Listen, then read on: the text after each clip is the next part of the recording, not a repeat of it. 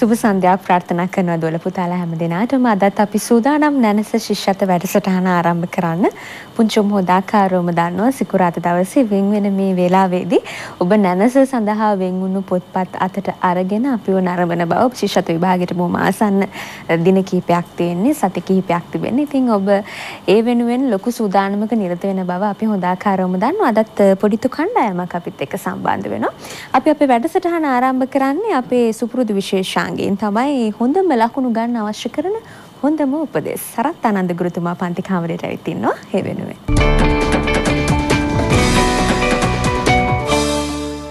ආයුබෝවන් දුවේ පුතේ.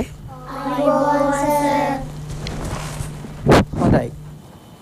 ශිෂ්‍යත්ව විභාගයට තියෙන්නේ තව පුංචි දවස් කීපයයි. දොළ පුතාලා විභාගය උදා වෙන දවස එනකම් බලාගෙන ඉන්නවා. ඒ වගේම දොළ පුතාලාගේ දෙමව්පියොත් දැන් අවුරුදු කීපයක් තිස්සේ ආදරණීය දරු පැටියගේ ජයග්‍රහණය වෙනුවෙන් හුඟක් ලොකු කැපකිරීම කරලා මේ විභාගයේ පිළිගන්නට බලාපොරොත්තු වෙමින් ඉන්නවා. දොළ පුතාලා දන්නවා මේ විභාගයෙන් සමත් වුණාම දොළ පුතාලට ලංකාවේ ඕනෙම පාසලකට ඇතුල් වෙන්න අවස්ථාව ලැබෙනවා දොළ පුතාලා ලබා ගන්න ලකුණු ප්‍රමාණය අනුව. ඉතින් දුවේ පුතේ ඔබට ඒ අවස්ථාව තියෙනවා. දැන් මේ සතියක කාලය අපි සෝදානම් වෙච්ච විභාගේ ඊටාම වැදගත් කාලයක් බවට පත් වෙනවා. දොළ පුතාලා හොඳට දැනගන්න ඕනේ කාරණාවක් තියෙනවා. මොකක්ද ඒ? අපි මෙතෙක් කාලයක් ඉගෙනගත්ත විෂය කොටස්, අපි පාඩම් කරපු දේවල්, අපි ප්‍රශ්න පත්‍රවලදී කරපු දේවල් හොඳට මතක් කරගන්න අපිට මේ කාලේ යොදා ගන්න පුළුවන්කම තියෙනවා. විශේෂයෙන්ම දෙමව්පියන්ට කියන්න තියෙන්නේ දෙමව්පියෝ සාමාන්‍යයෙන් අපි දන්නවා මේ විභාගය ආසන්න වෙනකොට අන්තිම කාලේ වෙනකොට ටිකක් කලබල වෙනවා. ඒ විතරක් නෙමෙයි සමාජයේ විවිධ වැරදි මත පැතිරෙන්න පටන් ගන්නවා.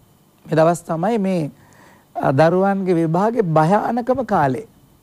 මොකද සමහර වෙලාවට සමහර තැනක ප්‍රචාර වෙනවා මෙන්න මේ ඡේදෙල්ලු විභාගෙට එන්නේ.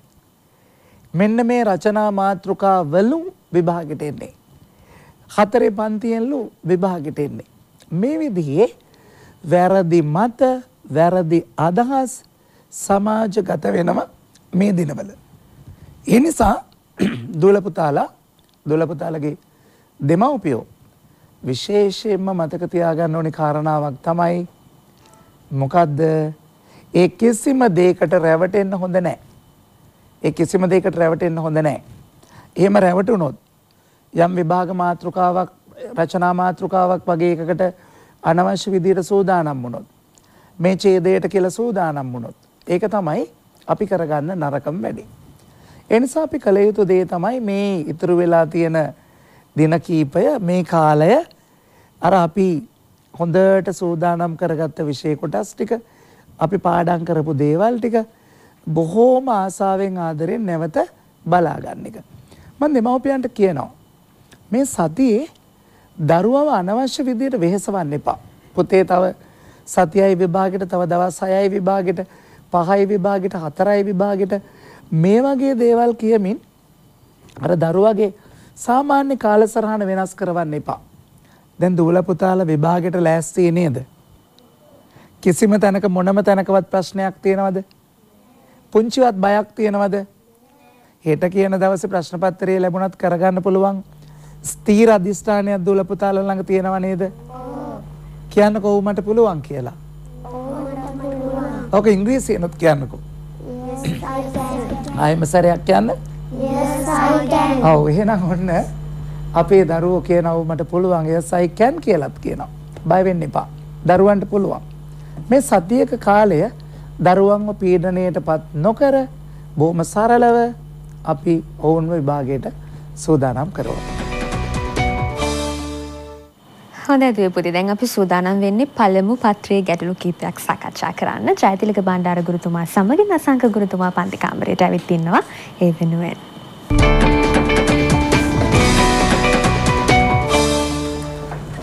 ආයුබෝවන් පුතේ. ආයුබෝවන් සර්. හොඳයි වඩින්න.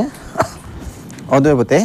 මෙවර ශිෂ්‍යත්ව විභාගයට පෙර පළවෙනි ප්‍රශ්න පත්‍රයේ අපි සම්බන්ධ වෙන අවසාන වර්ෂරහන මේක. මොකද අපි විභවතාමාන කීපයක් 14ම සාකච්ඡා කළා. ඊළඟට අපි ඒකින් තවත් අභ්‍යාස ටිකක් සාකච්ඡා කරා. අද දිනේ අපි අවසාන වශයෙන් දුලපතලට ශිෂ්‍යත්ව විභාගයට එන ඒ ආකෘතියටම අනුව අපි සකසාගත් පළවෙනි ප්‍රශ්න පත්‍රයේ ප්‍රශ්න කීපයක් සකසා ගන්න තිබුණා. දැතරම දුලපතල අපි ගත තියෙන පළවෙනි ප්‍රශ්න පත්‍රය කියන්නේ ලකුණු 100ක් ලැබෙන ප්‍රශ්න පත්‍රයක්. දැන් දෙවෙනි ප්‍රශ්න පත්‍රය ගත තියෙන විෂයන් කිහිපයක් එකතු වෙලා. හැබැයි මේක ඉස්කෝලේ විෂයෙන් දේශේ මෙහෙම කියන උගන්වන දෙයක්වත් නැහැ. හැබැයි දුලපතලට ඒ ප්‍රශ්න පත්‍රයේ හැදෙන රටාවක් තියෙනවා. ඒ රටාව පිළිබඳව අපි දැනුවත් කිරීමක් කරා. අනිත් එක දුලපතල ප්‍රශ්න පත්‍ර දෙකෙන් වඩාත්ම කැමති ප්‍රශ්න පත්‍රය ගත්තත් මේ ප්‍රශ්න පත්‍රය. සර් මොකද්ද මේ සම්බන්ධය? ඔව්. පුංචි දුලපතල ලැබෙන ප්‍රශ්න පත්‍ර දෙකෙන් අර අපේ සර් මතක් කළා වාගේ පළවෙනි ප්‍රශ්න පත්‍රයේ දුලපතල ගොඩක් කැමති. එකක් තමයි ප්‍රශ්න 40ක් තියෙනවා විනාඩි 45ක් ලැබෙනවා. කාලයට පුතාලා හුඟක් වෙලාවට ටික කලබලත් වෙනවා සමහරලාවට. සමහර දුවලා පුතාලා මේ විනාඩි 45ක් දුන්නට විනාඩි 30න් ලියනවා, මිනිත්තු 30න් ලියනවා, 35න් ලියනවා. ඉතින් අපි මතක් කරන්න ඕනේ පුතාට වැඩි ලකුණක් ගන්න පුළුවන් ප්‍රශ්න පත්‍රය තමයි පළවෙනි ප්‍රශ්න පත්‍රය. මොකද හේතුව මේ විභව්‍යතා 14 හොඳින් අධ්‍යයනය කරලා අභ්‍යාස කරපු දුවලා පුතාලට පහසුවෙන් මේ ලකුණු 100 ගන්න පුළුවන්.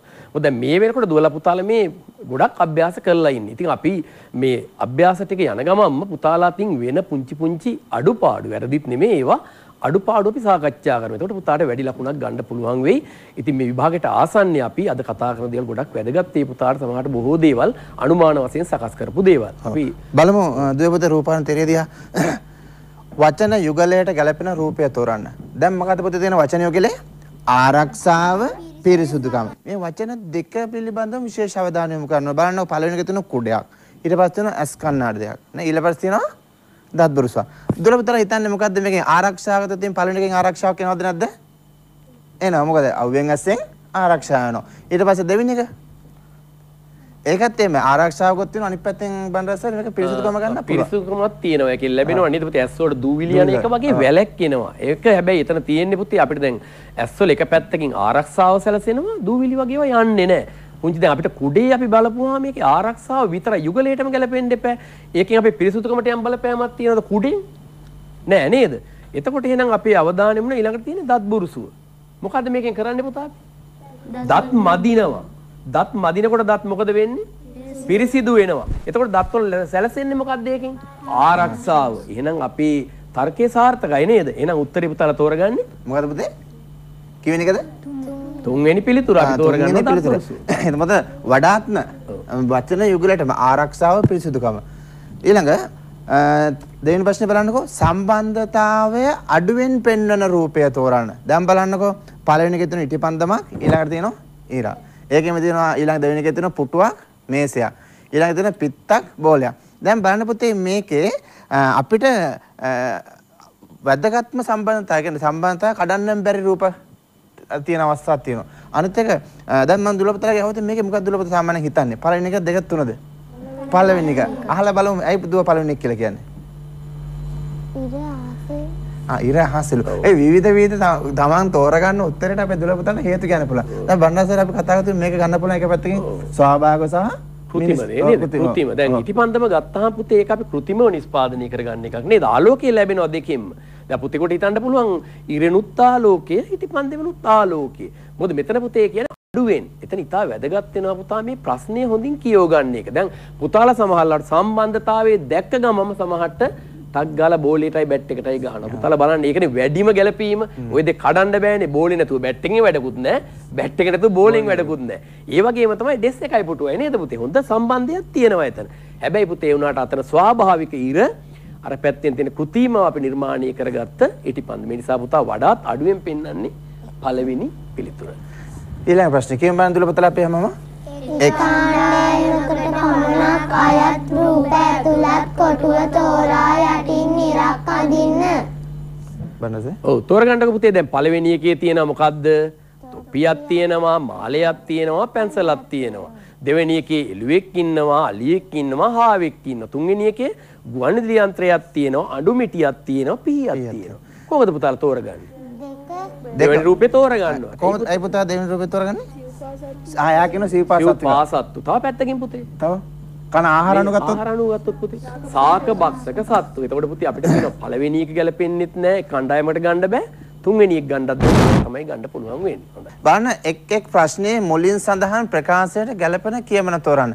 කෙනෙකුගේ අනාගත පැවැත්ම ගැන කුඩා කාලයේදීම දැනගත හැකියි. බලන්න පළවෙනි අතත් උස්සන. බලමු. ලොවින් එක් දෙයකට වෙයි සමත හග්ගඩියවත් කළ කිරි වගේ හැදෙන ගහ දෙපැත්තෙන් දැනි. හැදෙන ගහ දෙපැත්තෙන් දැනි. දෙපැත්තෙන් මොකද? ඔව්.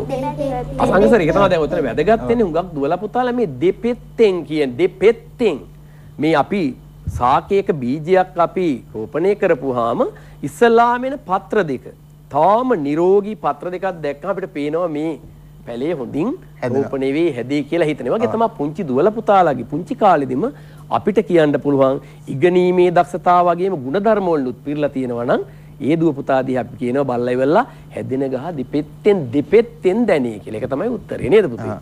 හරි. ඊළඟ මිතුරු වෙසින් සිට සතුරුකම් කිරීම. දැන් හරි නේද පුතේ? යාළුවා වගේ ඉන්නවා. ඒ වුණාට මොකද? හතුරුකම් කරනවා. එහෙමයි ඉන්න සමාජේ නේද? තව ප්‍රශ්නය. අන්න මේක හොඳට කල්පනා කරලා බලන්නකෝ.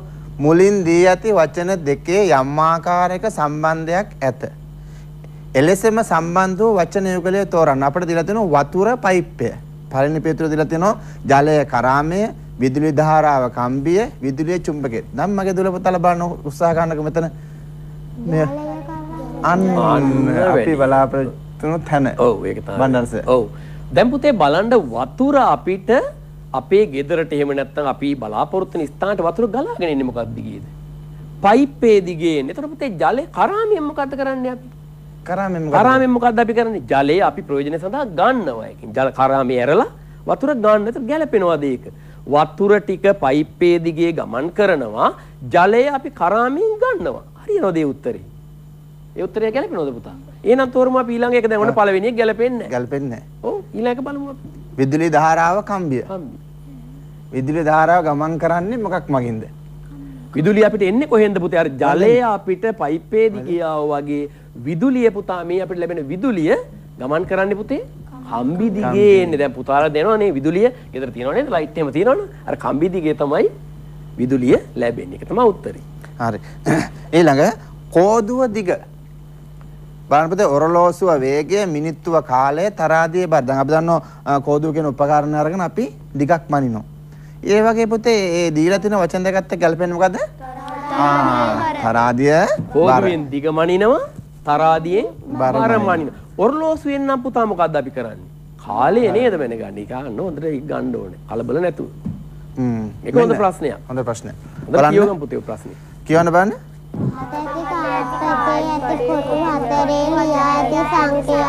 එම කාඩ් පතේම සංඛ්‍යාවට විරුද්ධ පැත්තේ ඇති ස්ථානවල තුنين ගුණ කර ලියා ඇත. මේ අනුව අනෙක් පැත්ත හැර වූ විට දැකිය හැකි නිවැරදි පිළිතුර සහිත කාඩ් පත කුමක්ද? දාන්න පුතේ දැන් මොකක්ද තියෙන්නේ? ඔන්න අපිට දීලා තියෙනවා 2 3 නේද? දීලා තියෙන්නේ මොකද්ද? මේ බලන්න 2 3 1 5. දීලා තියෙනව නේද? දැන් මේ තියෙන කාඩ් පත මේ තියෙන ආකාරයටම අපි මොකද කරන්න දුවේ පුතේ? බණ්ඩාරස? අනිත් පැත්තට හරවන්න නේද? දැන් අපිට මෙහෙම පේන්නේ. මේ කාඩ් පත දැන් මේකේ වැදගත් දේ තමයි පුතාලා මේ වගේ ප්‍රශ්න දැකපු ගමන්ම පේලි 1 2 3 4ක් තියෙනවා කියව ගන්නෙත් නැහැ. කියවලා තේරුම් ගන්න උත්සාහ ගන්නෙත් නැහැ පුතාලා. කලබලයි. සමහරට ඔය අනපේක්ෂිත එකක් තෝරගෙන ඉරි ගහන්න. හරිම ලේසි. දැන් මේ තියෙන පුතේ කාඩ් පත කියලා අපි හිතුවොත් මේ කාඩ් පත මොකද වෙන්නේ? මෙහෙම හැරෙනවා. එහෙම හැබැයි එහෙම හැරිලත් නිකන්නේ මේකේ කියන මොකද වෙන්නේ පුතේ? සංඛ්‍යා මොකද වෙන්නේ? 2ක් 3ක් 1ක් 5ක් මොකද වෙන්නේ පුතා? 3ෙන් ගුණ වෙන්න ඕනේ. අපි ඉස්සල්ලා හොයාගමුකෝ. දැන් 2 ගුණ වෙනවා 3ෙන් කීයද පුතේ? 6යි. 3 ගුණ වෙනවා 3ෙන් 9යි. 1 ගුණ වෙනවා 3ෙන් 5 ගුණ වෙනවා 3ෙන් බලපුවම නම් පළවෙනි උත්තරේ හරි වගේ නේද? හැබැයි ඒ වුණාට පුතේ මොකද වෙන්නේ? මේක හැරෙනවා. එහෙනම් පුතේ 2 පැත්තේ දෙකේ යට තියෙන්න ඕන මොන ඉලක්කමද? එතනින්ම උත්තරේ හොයා ගන්න පුළුවන්. එකෙන්ම හොයාගත්ත හැකි. 2 යට මොකද්ද තියෙන්න ඕනේ නැත්තේ? දෙවරක් 3 6යි. 6 දෙවරක් 3 6 නේද පුතේ? එහෙනම් උත්තරේ හොයන්න ඉවරනේ පුතාලා. කොහොමද උත්තරේ? 2. දෙවෙනි උත්තරේ. එතකොට අපි තවත් එහා යා යුතු නැහැ. එහෙනම් කාලේ ඉතුරු වෙන්න ඕනේ නේද? සර් අපි කෙටි විරාමයක් අරගෙන විරාමයෙන් පසුව නැවතම. ඔතේ පුතේ විරාමයෙන් පසුව අපි යලුත් සුපුරුදු රසායනට එකතු වෙමු. දැන් බලන්න රූපාණී තිරයදියා තවත් දූල පුතාලට ශිෂ්‍යත් විභාගයේදී ආපු සහ නේද අනුමාන නෙවෙයි අපි සාමාන්‍යයෙන් ආදර්ශයක් මේ සපයන්නේ. දැන් බලන්න ප්‍රශ්න දිහා හොඳට බලන්නකෝ. ජයන්ත පැයකදී මිරිස් පැල 30ක් සිටුවයි. නිමල් මිනිත්තු 30කදී මිරිස් පැල 25ක් සිටුවයි. නිමල් මිරිස් පැල 100ක් සිටවන විටදී ජයන්ත මිරිස් පැල කීයක් සිටුවයි. දැන් පුතේ මේ වගන්ති සහිත මොනවා හරි ප්‍රශ්නයක් කරලා දුන්නාන් පස්සේ අපේ දූල පුතලා ටිකක් කම්මැලිකමක් දක්වනවා. හැබැයි දුවේ පුතේ මේකේ හොඳට බලන්න. මේ ප්‍රශ්නේ පියවරෙන් පියවර අපි ගත්තාන් පස්සේ මොකද කියන්නේ? ජයන්ත පැයකදී මිරිස් පැල 30ක්. නේද? ජයන්ත මිරිස් පැල 30ක් පැයකදී. නිමල් දීලා තියෙන්නේ මිනිත්තු 30කදී 25ක්. එහෙනම් පුතේ මිනිත්තු 30කදී 25ක් නම් පැයකදී නිමල් කීයද? පැයකදී 50යි. ඔන්න ඔතන තේරුම් ගන්න ඕනේ. ඊට පස්සේ කියනවා නිමල් මිරිස් පැල 100ක්. සාමාන්‍ය පැය දෙකක් තුළ නිමල් මිරිස් පැල 100ක් සිට වෙනකොට අපෙන් අහන්නේ මොකද්ද? ජයන්ත පැල කීයක් සිටිනවද? අර 30 දෙගුණේ. 30 දෙගුණේ කීයද පුතේ? 60යි. ඔන්න ඔය පියවර දෙක අයින් කරතින් දුවේ පුතේ මේ ප්‍රශ්නෙට උත්තරේ හොයාගන්න අපහසුයි. එතකොට මේකේ තියෙන පළවෙනි උත්තරේ 60, දෙවෙනි එක 120, තුන්වෙනි එක 150. දැන් දුල පුතලා දන්න උත්තරේ මොකද්ද පුතේ? 60. මොකද්ද උත්තරේ? 60. එහෙනම් මේ පියවර තමයි පුතේ වැදගත් වෙන්නේ. මොකද ලකුණු දෙකමාරක්. කලබල වෙන්නේ නැතුව වෙලාව තියෙනවා. මිනිත්තු 45ක් තියෙනවා. අනිත් එක දුල පුතලාට මේ ප්‍රශ්න පත්‍රයට වෙලා හදාගත් මදි වෙලා නැහැ. ඒ නිසා ඒ පියවර අනුගමනය කරන්න. බණ්ඩාර සර්. හොඳයි පුතේ අපි කියමු ගාන. පුතාලා කරන්න ඇති දෙන්නේ කියමුයි පුතේ. ආපන ශාලාවක දිනකදී අලවි වූ ආහාර ප්‍රස්තාරයේ ඇත. ඒ අනුව ප්‍රහත ප්‍රශ්න වලට පිළිතුරු සපයන්න. මේක වෘත්ත ප්‍රස්තාරයක් නේද? මේක තමයි පොඩ්ඩක් ඉබන දුල පුතාට අලුත් වෙන්න පුළුවන්. ඔව් වෘත්ත ප්‍රස්තාරයක් තියෙන්නේ පුතේ. දැන් මේකෙදි ඔන්න පුතාට වැදගත් කාරණයක් කියන දුල පුතාලාගේ හුඟක් වෙලාවට ප්‍රශ්න පත්‍රයේ බලපුවාම මේ දීලා තියෙන වෘත්ත ප්‍රස්තාරයේ මේ තියෙන ඒ කැවුම් කියන එක එහෙම නැත්නම් මේ වෙන් කරපු එක ඔතනම තියෙද්දි සමහරට වැරදි උත්තරේ පුතාලා තෝරගෙන. මොකද්ද පුතේ කරන්න ඕනේ මේකෙදි අපි මේ වෘත්ත ප්‍රස්තාරයේට? පුතාලා මොකද කරන්නේ? මේක අපිට පේනවා කොකිස් තියෙන්නේ පුතා බැලුවොත් මේකේ පංගුවක් විදියට කීවොත් භාගයක් විදියට. අටෙන් පංගු එකක් තියෙන්නේ. අපි එහෙනම් මොකද කරන්නේ මේ රූපේ පුතා අටෙන් පංගු කොටස් වලට ඉස්සල්ලාම වෙන් කරගන්නවා. මේක කරන්න ඕනේ පුතාලා. අර විදියක නැත්තම් මේක වරදින්න තියෙන ඉඩකඩ වැඩි. දැන් අපිට පේනවා පුතේ කොකිස් අර කොටස 8න් පංගුව 36යි. එහෙනම් පුතේ අර වෙන් කරපු කොටස් හැම එකක්ම කොච්චරද පුතේ? 36 බැගින් තියෙනවා. දැන් හරි ලේසි නේද පුතේ අපිට ඉස්සර වෙලා කැවුම් ටික හොයාගන්න. බලන්න කෑලි කීයක් තියෙනවද කියලා වෙලා. කැවුම් වලට 1යි 2යි 3යි 4යි 5යි. 36 ඒවා පහක් තියෙනවා. එහෙනම් මොකද කරන්නේ දැන් පුතාලා? 36 5න් ගුණ කරගන්නවා. කීයද බලන්න එතන එන්නේ? 180යි. දැන් පිළිතුරෙන් භාගයක් අපි හොයාගෙන දැන් තියෙන්නේ අපිට ප්‍රශ්නේ ඒකද උත්තරේ? සමහරට විභාගෙදී 180ක් දීලා තියෙන්න පුළුවන් අපේ අසංකස. කෙලින්ම පුතාලා ටක් ගාලා 180ට ගහනවා. එහෙම නෙමෙයි පුතේ අහන්නේ මොකද්ද? හැලපවලට වඩා කුපන් ප්‍රමාණයක් කැවුම් විකිණී තිබේ. වැඩි විකුණලා තියෙන කැවුම්. අඩු විකුණලා තියෙන්නේ හැලප. එහෙනම් පුතේ අපි 180න් 72ක් අඩු කරපුවාම දැන් එනම් පුතාලා උත්තරේ හොයාගෙන ඉවරයි. මොකද්ද පුතේ උත්තරේ? 108යි. ගොඩක් ලේසි නේද? මේකෙන් එක ආකාර ප්‍රශ්න අහන්න පුළුවන්. වෙනස අහන්න පුළුවන්. කී ගුණයක්ද කියලා අහන්න පුළුවන්. එහෙනම් ඒක දුල පුතාලා එක ක්‍රමයක් තියෙන මේ පස්සා රටාව හරිම පහසුයි. බලමු තව ප්‍රශ්නයක්. ඔන්න බලන්නකෝ. සාරදීගේ වයස අම්මාගේ වයසෙන් 4න් එකකි. සාරදීගේ මල්ලි සාරදීට වඩා අවුරුදු 4කින් බාලය. මල්ලිගේ වයස අවුරුදු 6ක් නම් අම්මාගේ වයස. දැන් බලන්න පුතේ මේක ගන්න වෙන තනත් අපි ඉස්සෙල්ලා බලන්න මට දුල පුතාලා කියන රූපාන තිරිය දිහා බලලා මේක අපි හොයාගන්න ලේසි. අම්මගේ වයසින්ද සාරදීගේ වයසින්ද මල්ලිගේ වයසින්ද? මල්ලිගේ වයසින්. එහෙනම් පුතේ මල්ලිට අවුරුදු කීයද? 6යි. එහෙනම් මල්ලි කාට සාරදීට වඩා අවුරුදු 4ක් බාලයි.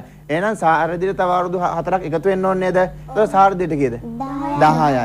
එහෙනම් 10ක් කියන්නේ 4න් එකක්. එහෙනම් 4න් 4ක් කීයද? 40යි කීයද? 40යි. ඒ කියන්නේ පුතේ අපි මෙන්න මේ පියවරට නේද? මල්ලියට 6යි, සාරදීට 10යි. ඒ වගේ 4 ගුණයක් අම්මට. ඒතර අම්මට කීයද අවුරුදු? 40යි. එතන දුව පුතාලා ඒ පිළිතුර ගන්න ස්ථානය, පිළිතුර ගන්න තැන නිවැරදි අවබෝධ කරගෙන දුවේ පුතේ ඒ මේ ස්ථානයෙන් පියවරෙන් පියවරට ගන්න. එතකොට තමයි දුව පුතාට මේවා උත්තර හොයාගන්න ලේසි. බණ්ඩාසර අපි ඊළඟ ප්‍රශ්නෙට හොඳයි. හොඳයි පුතේ තවත් ගානක් නේද? අපි කියමු පුතේ අපි කියෝන එක තමයි වැදගත් වෙන්නේ. පියා ළඟ තිබූ මුදල අක්කාටත් නංගීටත් බෙදා දුන්නේ. අක්කාට ලැබුණු මුදල නංගීට ලැබුණු මුදල මෙන් 3 ගුණයට තව 5ක් වැඩි. 3 ගුණයයි තව 5කුත් වැඩි. අක්කට ලැබුණු මුදල 125ක්. 3 ගුණයට 5ක් වැඩි. ඉතින් අපි මොකද්ද කරන්නේ දැන් 3 ගුණේ හොයාගමු නේද? ඉස්සල්ලාම මොකද අපි කරන්නේ? 125න් 5ක් අයින් කර ගන්නවා. එතකොට 120යි. 120 මොකද අපි කරන්නේ? 3ෙන් බෙදනවා. 3ෙන් බෙදුවම පස්සේ කීයද පුතේ සිස්ස? එතකොට කීයද පුතේ? 40යි. දැන් එතකොට අරයට එතකොට 125ක් අක්කල් ලැබිලානේ. එහෙනම් මොකද කරන්නේ අපි රුපියල් 40 මේකට එකතු කරනවා. එතකොට 125යි 40යි 165යි. හොඳයි බන්නස. දුවේ පුතේ දුලපතලා අපිත් එක්ක පළවෙනි ප්‍රශ්න පත්‍රයේ කාලයක් මේ අදී සිටියා. එහෙනම් අද දවසේ අපි මේ අවුරුද්දේ ශිෂ්‍යත් විභාගයට මුහුණ දුර්ලභ පුතාලා වෙනුවෙන් පළවෙනි ප්‍රශ්න පත්‍රයේ පුනරීක්ෂණ අභ්‍යාස අවසන් කරනවා. එහෙනම් හොඳ ලකුණක් ලබා ගන්න මේ අපි කරපු උදව් නැවත නැවතත් අපේ අන්තර්ජාලය හරහා ලබා ගන්න පුළුවන්. ඒව අරගෙන නැවත නැවතත් බලලා හොඳ ලකුණක් ලබා ගන්න. එහෙනම් සියලු දෙනාටම සුබ ප්‍රාර්ථනා කරනවා අපි දෙන්නා. හොඳයි දුවේ පුතේ අපි අදට නැනස ශිෂ්‍යත වැඩසටහනින් සමුවර්ගෙන යන්නයි සූදානම් වෙන්නේ. පුංචි ඔබට විශේෂ මතක් කිරීමක් කරන්න තිබෙනවා. අගෝස්තු මාසයේ 4 වෙනිදා පැවැත්වෙන 2019 ශිෂ්‍යත්ව විභාගය වෙනුවෙන් අපි పూర్වයෙන් ඔබට ලබා දිය යුතු උපදෙස් අඩංගු විශේෂ වැඩසටහනක් ලබන සතියේදී ගෙනෙන්න අපේක්ෂා කරනවා. ඒ අතරවාරදී අපි ඔබට මතක් කරන්න කැමතියි නැනස හා සම්බන්ධ වෙන්න තවත් අලුත් කණ්ඩායමක් අපේ දරුවෝ කැමැත්තෙන් ඉන්නවා නම් ඔබේ පාසල හරහා ඔබව පහසුවෙන් සම්බන්ධ කරගත හැකි දුරකථන අංකයක් සමග අපිට ලිපියක් යොමු කරන්න. අපේ ලිපිනය නිෂ්පාදක නැනස ස්වාධීන රූපවාහිනී සේවය වික්‍රමසිංහපුර බත්තර මුල්ල. ඒ වගේම අපේ වෙබ් අඩවිය www.itn.lk වෙබ් අඩවිය ඔස්සේ ඔබට අවස්ථාව ලැබෙනවා නැනස ශිෂ්‍යත්ව පාඩම් නැවත නරඹන්න. අපි තවත් සතියක මුණ ගැහෙන අපේක්ෂාවෙන් අදට සමවර්ගෙන යනවා ප්‍රාර්ථනා කරන ඔබට ජයග්‍රහී සතියක්. ආයුබෝවන්.